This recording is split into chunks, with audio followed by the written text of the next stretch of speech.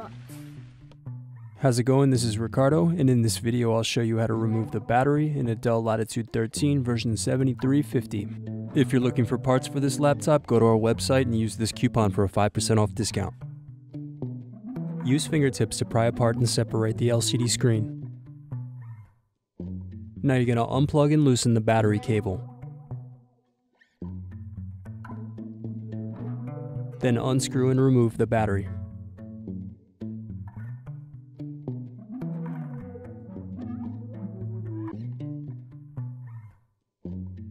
Need more? Check out these other tutorials. For batteries, click here. For hard drives, click here. For wireless cards, click here. Thanks for watching.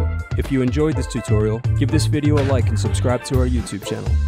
Check the video description below for links to written tutorials and replacement parts.